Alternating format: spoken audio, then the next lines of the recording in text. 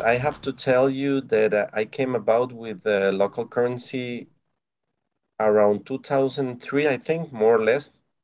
I was living in Germany and I went backpacking all over Europe. And then I made a stop, a very long stop in Netherlands. And over there, I met the people from the foundation STRO. STRO is the acronym for Social Trade Organizations. And they introduced me to local currencies. And back then, I thought it was a bit crazy because actually, the countries of Europe were just leaving behind their own currency and having a regional one. So I thought it was not a very good idea. But then I start reading, I start educating myself, and at the end, in 2000, I think it was 2004, this same organization offered me a job in Central America as a project manager for their projects in the region in Honduras and Costa Rica. But there was almost no projects, only one in Honduras, and so I had to start by identifying possible counterparts. So I started more or less formally. I think I started in 2004, and ever since, well, until 2010, which I left the foundation for my PhD studies. Um, we made the feasibility study for, I think it was around 16 local currencies all over Latin America. We started from the feasibility studies. We started around nine, I think, or yes, nine, which some of them are still working. In Costa Rica, two of them are working. In Honduras, two of them are working. In El Salvador is one of the successful one from my perspective. Other projects didn't reach maturity. Projects in Nicaragua, there was a project in Costa Rica that also didn't work out very well. Then with the same foundation, I moved to the Andean region. I moved to Colombia, to Bogota, and we started doing some feasibility studies over there in Colombia and in Ecuador. In Ecuador, they had social economy ministry. We did three feasibility studies at the same time, hand in hand with a local foundation called Pachamama Foundation. And we started three projects. I think it was 2007, 2008. And those projects were reaching they were working pretty well. They were reaching maturity, but the national government decided to stop it. So it was a bad situation, but back then I was already getting ready for starting my PhD studies in Italy. So I have to tell you that my background with local currency is around 10 years doing feasibility studies and then following the implementation and sometimes even evaluating them. I was invited by projects in Asia and Europe to review them and make recommendations to them. So I have my perspective is from the economic perspective. I really don't like to talk about local money. I rather talk about alternative means of exchange, which is a broader concept. And also, this makes, for me, alternative means of exchange or local currencies, as you want to call them, they make sense only if they are a part of a local development strategy. If they are not part of a local economic development, then to me, it doesn't make much sense. It's probably a very nice or very interesting exercise that I'm usually not used to get involved. So for me, the feasibility study is about that, about the understanding the local development conditions, and then design the currency to answer it as a strategy. I've been working, reading, and supervising PhD and master degree thesis on local currencies, and I have to tell you that from my experience, back in the year 2000, just a feasibility study, it was a lot of effort, a lot of money invested on the feasibility study just to come up for instance, just to come up with a recommendation of not doing a project like it happened to us in Colombia with the first feasibility study we did. But right now, the vision, the way I see it is that the technologies, the information, and the technicalities and the information is so widespread and is so cheap right now in comparison with 20 years ago that in my opinion, local currency will become more and more and more used to, you know. There is a very famous PhD thesis done in Netherlands that classify the, the reasons why people, communities do local currencies, and they make a very big difference between developed societies like Europe or the United States and developing societies like the ones we have in Latin America. And most of the time, the reasons for doing a Latin America project in developing countries, like I have seen, is as a part of creating an extra income, and it makes the local economy more resilient. You know, while in the north, this might be true as also, but it's also part of the thinking outside the establishment, thinking about outside the box. You know, not being part of the system. So that's the main two reasons, and I think this is becoming. You know, my vision is that these two visions, these two ideas or objectives of creating local currencies are becoming more strong, and the reason that the IT technology is more available, it will create much more currencies than we already have. In the last review, academic review I made, the bibliographical review I made, we could count around 500 local currencies. But I'm sure that in the future we will have many more, and most of them virtual. I think most of them are virtual. Virtual are safer, cheaper, and easier to use because almost everyone has now a mobile phone. You know, in the middle of the pandemic, we support a community, a rural community in Ecuador, to start their own currency called Jurupis, and it was fully developed virtual, and most of the people didn't have internet on their mobiles, and we use SMS. It's really amazing the speed that this is going in comparison with the designs we made 20 years ago. When we were making the blueprint for a series of local currencies in Central America, we were just thinking, you know, I'm talking about 2004, 2005. We were dreaming or on having at least 3 local currencies with printed money on Costa Rica, 2 or 3 in Nicaragua, 2 or 3 in Honduras, 2 or 3 in El Salvador, and 2 or 3 in Guatemala. At the end, this didn't happen. You know, it was just our dream. We came up with some of them in Costa Rica. At the end we had 2 that's still working, and I still have some money here, like this one. This one is from Coprebrisas. This is part of our design. This is one of the ones that are not working, but we have all those others, like the one of the one from Cope Victoria. This is still working. And back then, let me show you this is a 10,000 colones bill or UDIs, and this is a 2,000. Back then, we were just dreaming about the fact that people from one country could go to other country. No, first we dreamt of currencies in the same country, going to the different places and exchanging their money freely. You know, we were dreaming of that, but that's very complicated because of the cost associated with each project. You know, we have to remember. For me, it's very important. The conceptual part of money is very important. So we have to remember that money is an agreement, just an agreement.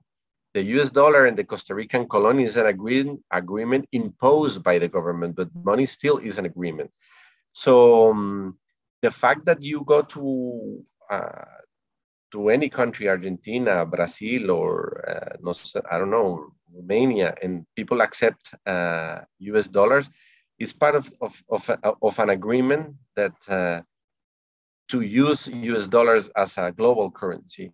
So we were dreaming on having software instrument where we have all the different currencies in Central America.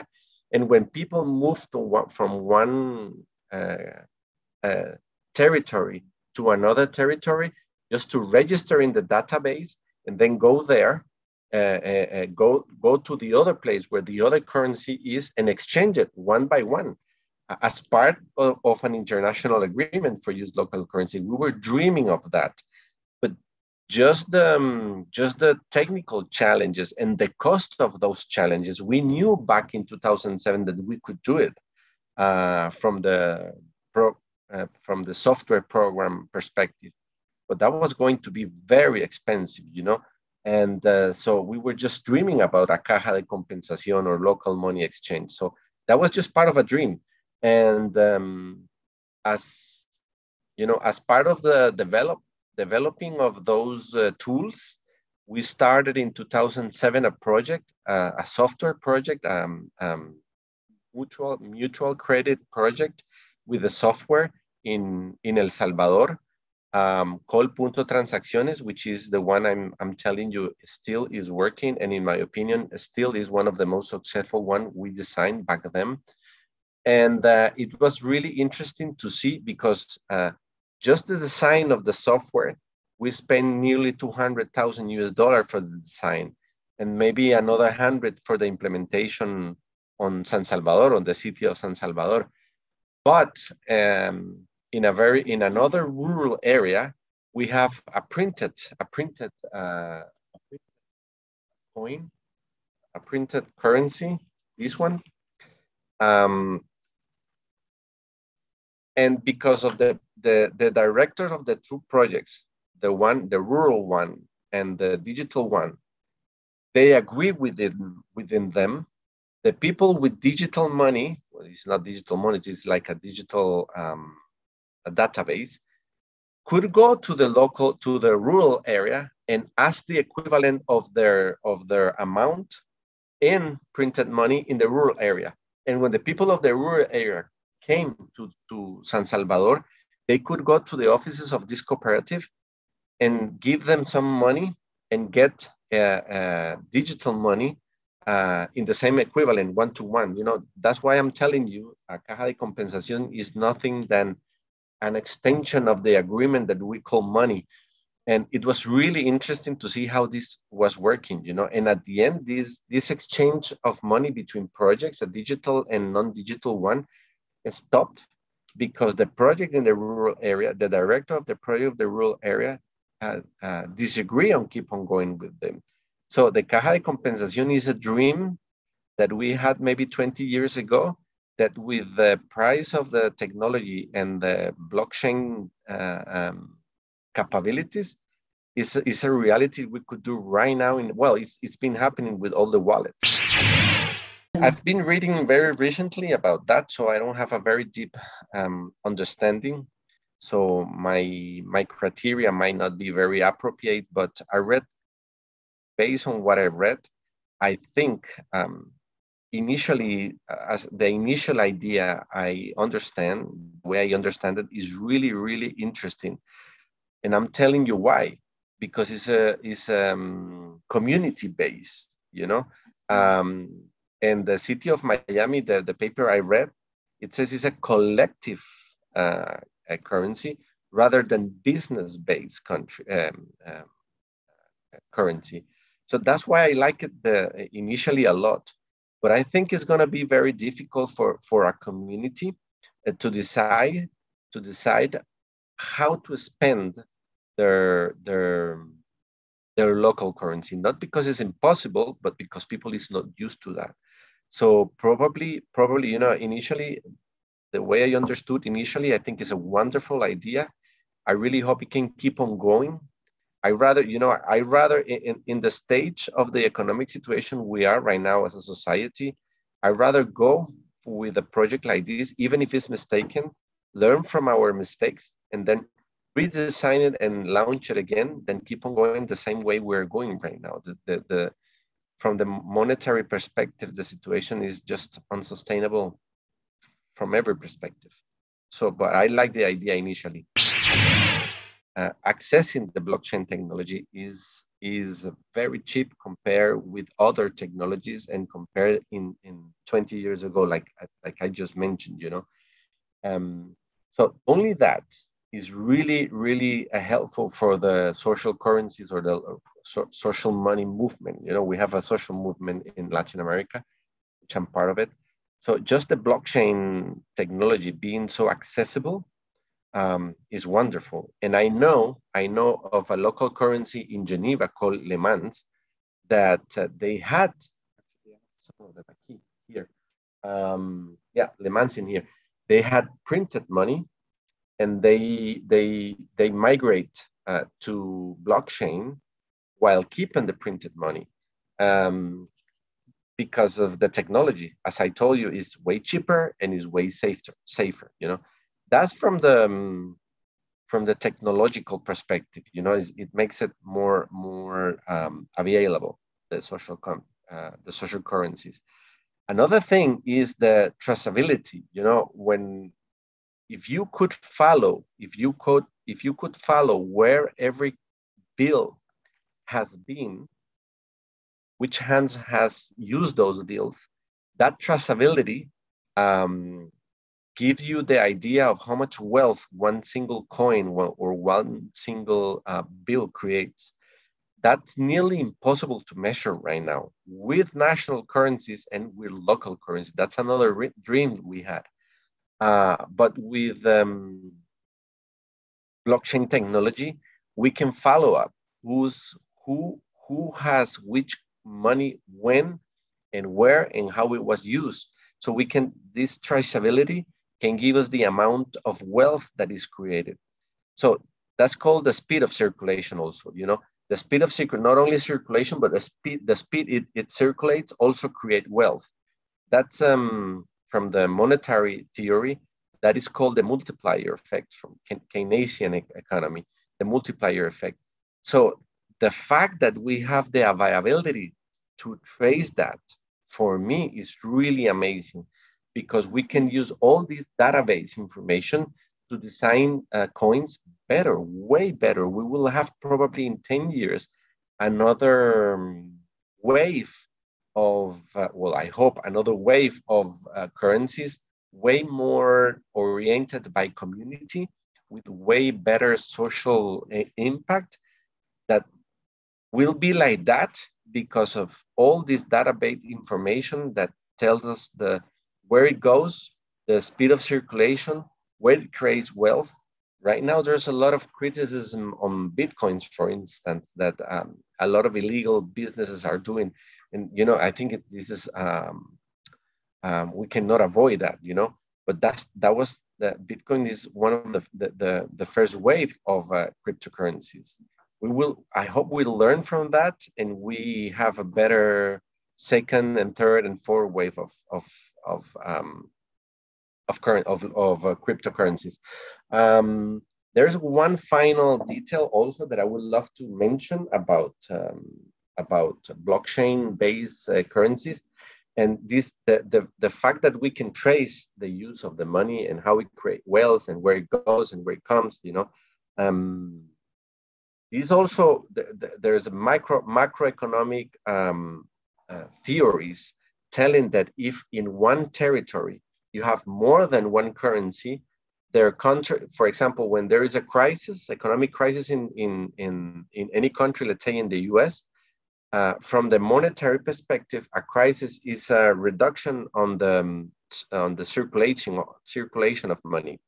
You know, and then the crisis start finishing when the circulation start picking up. You know, I'm thinking on the axis. You know, thinking on the graphic perspective. So you have you know, the economic crisis begins and the amount of money start decreasing. The economic crisis ends and recuperation starts, and the amount of money start raising. You know, there are theories that if in one territory you have at least two currencies, when there is a crisis, people go and use the other currency, the alternative currency, and then it creates a counteractive effect. And the professor that gave that theory measured that with one of the biggest community mutual credit networks in Switzerland. And he demonstrated, empirically speaking. So I really think that for a more stable economy, we really have to have local, more than one currencies, more than several alternative means of exchange over one territory. For example, now in Costa Rica, I have a proposal to measure, to promote reforestation, measure the amount of CO2 per hectare, and then make a blockchain relation with the amount of CO2 per hectare, and going out and sell that blockchain currency based on CO2, which I think is a wonderful. That for me, that's a second wave of currency because it's based on nature, you know. But I'm not sure if this is I'm not completely sure this is a good idea or not, you know, because we have to see it implemented first. But the thing that we're already thinking about creating wealth by preservation of nature, it means a different style of thinking. Previously, when we saw nature, we saw natural resources. From some communities, Aboriginal communities, that way of thinking is outrageous, you know. But now we are preserving the CO2 on forest and creating wealth out of that. So I think it's a wonderful opportunity that we have in our hands.